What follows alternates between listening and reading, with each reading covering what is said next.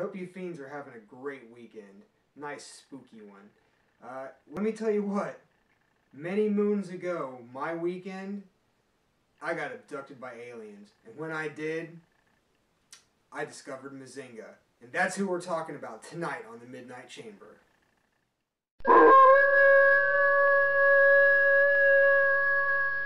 So Mazinga. Probably a lot of you may not know who Mazinga is, but you might know who Big Tony O'Farrell is from Rubber Wolf Graphics, as he's done some pretty iconic horror punk album covers. Nuking the Living Dead, Calabrese, Under a Nightmare, and the list goes on, so on and so forth. He's done a shitload of artwork. More recently, he's done stuff for the Creeping Cruds. So this is Big Tony's band. Well, he's in the band. He's the bass player of the band, and one of the songwriters. So Mazinga was formed in November of 1995 in Ann Arbor, Michigan.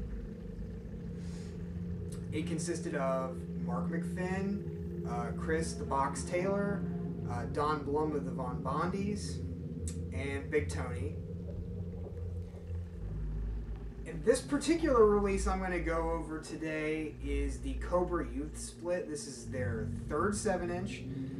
Came out in '99. And this is another, I believe, this is going to be another one of those records that I got out of that buying haul I got from TB right before the first Blitzkid UK tour, or European tour. And it turned me on, like, I'm pretty sure Big Tony was part of the Antidote Records message board, and that was where I initially met him years and years ago. And I'm pretty sure he turned me on to Mazinga through that message board, but the first thing I ever bought was the Cobra Youth Split. And man, I fell in love with this band, because if there's one thing that I am a bigger sci-fi fan than I ever was a horror fan. I spent 5 years in a space punk band, and Tony and I had a lot of things in common like that. We were both big Hawkwind fans, among other things. And of course, you know, some dirty, nasty, gritty garage rock. Everything from, obviously the Misfits, but I don't know, a lot of that Detroit garage stuff, a lot of the funky Chicago stuff, you know, from the 80s. Whatever.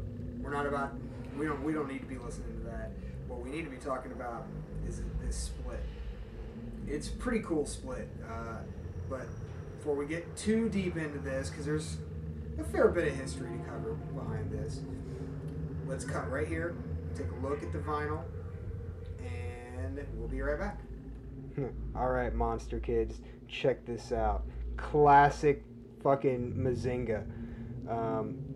Their logo always just got me. I still don't have a t-shirt of that, and I'd really like one. I love that logo. And then Tony's classic. I don't know what, like, I can understand maybe he doesn't have enough detail, why he's being critical of it. Everyone's, you know, every artist is critical of their fucking work. But look at that. Fucking Namorita, about ready to rip your face off. But, like, you know, being all heroic. Very comic booky, and that's pretty awesome. In Cobra Youth, I mean, what a fucking gimmick. Look at that. Yes, and that's the track listing of the 45. Just crazy. And then we've got sweet insert. Mazinga side, members of the band. And to note that the track listing is out of order compared to the artwork. The artwork was done prior to the release of this. Yes, Mazinga's debut coming this summer. So it was previous to the full length. But the tape had like they sent to the pressing plant had a different track listing, so needless to say, it's slightly wrong on the 45. Just so you don't think you have a bootleg or anything, it is incorrect compared to the artwork.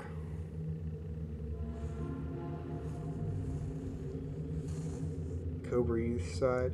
And you get a sweet comic book.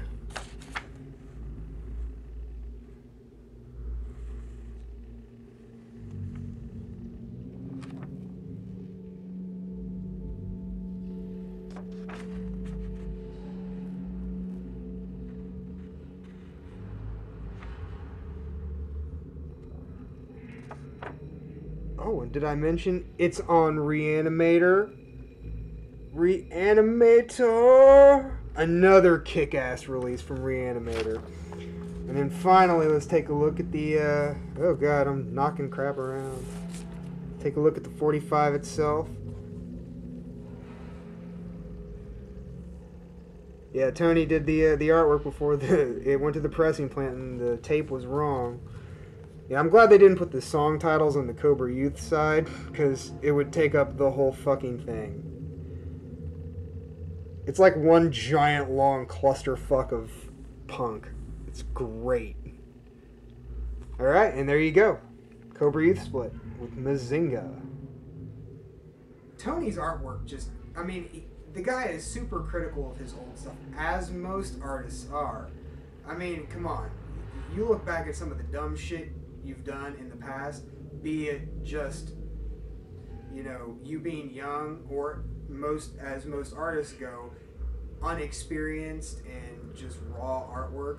I mean, come on. I'm pretty sure even Andy Warhol looks back at some of his stuff and just cringes, you know, or whatever. Insert artist here probably cringes at their early work. And, you know, that's everybody. Everybody who creates things looks back at their older stuff after they've gotten some more experience and cringes at it. But, you know, in my opinion, it's pretty sweet artwork.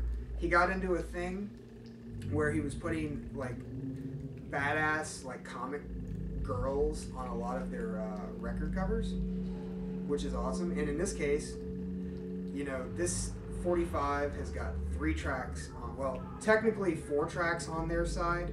You've got Omega Race, Namorita, Had Enough, and then there's a hidden track on there called Get Your Cock Out, Coke Dick is a Bitch. That's a hell of a title right there. And needless to say, Namorita is on their side of the cover. And seriously, Get Your Cock Out is such, like, that's like someone let Mark McFinn off his leash and just let him go haywire with the lyrics. It's awesome. It'd been a while since I heard that track. I had completely forgotten it was on this 7-inch. But yeah, okay, so around this time as well in Mazinga, they brought on Denny Gray on second guitar, which I've only known them as a 4-piece, you know, bass, guitar, drums, and singer.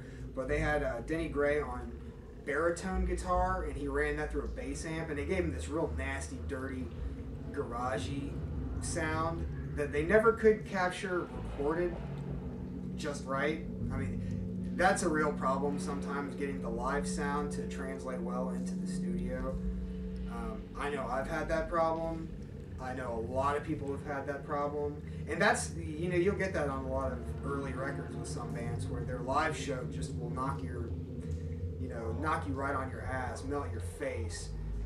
But then, you know, you get into the studio and it's not quite right. So, it happens.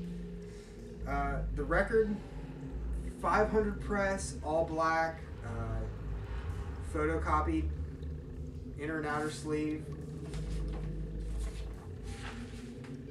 Nice little comic book on the inside. But, I mean, this is like primo underground Kinko's type stuff. Pretty cool, though. And Cobra Youth were just like, they were another Ann Arbor band that were really tight with Mazinga, played a bunch of shows together. And here was an interesting tidbit that Tony let me in on, that the Von Bondies, who are pretty big, both bands on this split had members of the Von Bondies in it, because Don Blum went on to play drums for the Von Bondies. And then also Jason Stolzheimer, the guitarist, was playing guitar for Cobra Youth. And you might know Jason Stolzheimer by the 30 seconds back in the early 2000s that the Detroit garage rock scene was kind of getting mainstream attention. Detroit's always had a hell of a garage rock scene, and just they've got this just rock and roll fucking spirit. Seriously, you want some good rock and roll? Check out some of the Detroit bands. But you know, when the White Stripes and Jack White got really big in the early 2000s, yeah, that was back when everybody was looking for the next Seattle. You know, like at one point Columbus in the like the late 90s, was looked at to be the next Seattle, because you had bands like the New Bomb Turks coming out of there, and I believe the Black Keys, you know, they're huge, but they came out of Columbus. But then Detroit, people were focusing in on that, and Jason Stolzheimer is kind of famous for getting assaulted by Jack White during that particular time. I have no idea what that story is. I just know it happened. Might be something to look up. But, so, yeah. And Cobra Youth, they were playing crazy fast songs. Because I believe there's some ridiculous ass amount of songs on here. There's like 10 songs. And it's a 45. So the songs are probably like 45 seconds a pop, if that. Good stuff. So Mazinga gives you 4 songs, and Cobra Youth gives you like 10 or 11. Craziness. On a 45. So, I mean, it is just kick you in the teeth, fucking like garagey punk goodness. This being the third 45 the band put out, and then with Denny Gray in the band, it's probably the closest at the time that the band was getting to having their live sound translate onto the recorded soundscape. And if anyone remembers the late 90s, it was a complete clusterfuck when it came to recording techniques, engineers that didn't want to do things the old way. Sometimes they did, sometimes they didn't. People were like, nu metal was huge, pop punk was huge, you know, what the hell else was going on? A lot of weird industrial shit. So translating a garage rock band and getting an engineer to be able to get that down on tape, because yeah, a lot of people were still using tape mostly. Digital was definitely a thing, but it wasn't near like it is today. Now it's, if you find someone with tape, it's going to be expensive, and you'd better be practiced up. That's all I'm saying. Practice, practice, practice. So, but the good thing about, you know, a garage rock band doing that in the late 90s is, actually through the late 80s and into and through the 90s, the lo-fi garage rock scene, which I love. Oh fuck, man, it's like fine wine. Just the fucking weird lo-fi garage rock stuff, like the Mighty Caesars and the early Turks stuff, and oh man, the Devil Dogs. Just, there's a lot of really good weird fucking garage rock stuff out there. And you know, Mazinga was tapping in on that. They were tapping that Detroit rock and roll vibe with their own sci-fi, and later on they would get into a little bit of the horror stuff, because, come on, Tony's a huge fucking horror fan. Look at some of his artwork. Look at it. In fact, you know what? Go right here in the link in the description and pick up some of the Rubber Wolf Graphics comics. I believe it's just Rubber Wolf Comics, but pick that shit up. He's fucking putting out amazing comics. Look. Amazing comics. Amazing. Pick these fucking things up. Like, if you like old EC comics, you will dig the shit out of this. I mean, some of the artwork in here reminds me of old Ghost Rider comics, which I absolutely adore. EC stuff, Spooky Tales. Man, get that. Get on that. But yeah, getting Mazinga to... Getting them on tape the way they really, really sounded was hard. And what you came out with was this particular split. And Namorita was one of the first songs I ever fell in love with this band. I mean, to this day, it's still... I mean, some people may not even consider it horror punk. I don't give a flying fuck. It is in my top 10 horror punk songs. Has been since I was like 22.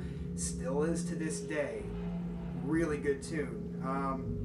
Omega Race, which I think, if I remember right, was one of Tony's first full, like, start to finish songs he wrote for this band. Killer fucking track. Badass. Had Enough is definitely a nod back to some of that early 80s fucking, like quasi-punky garage rock stuff that everybody was listening to in the band. Like Naked Ray Gun, that's a band that you can tell they listened a lot to. And then Get Your Cock Out. I mean, that's just straight up fucking early 80s hardcore, punch to the face, but Mazinga style. Fucking awesome. Yeah, I mean, that's pretty much the album in a nutshell. And it's not terribly expensive. You can find the fuckers floating around Discogs. It's really fun to track the Mazinga stuff down. I'm pretty sure you can get the full-length Mazinga record still on Interpunk. If you can go out and grab that, that's a really good one. They got a couple of releases that are extremely hard to find, and some one or two of them might be two of them might be digital only. I'm not sure,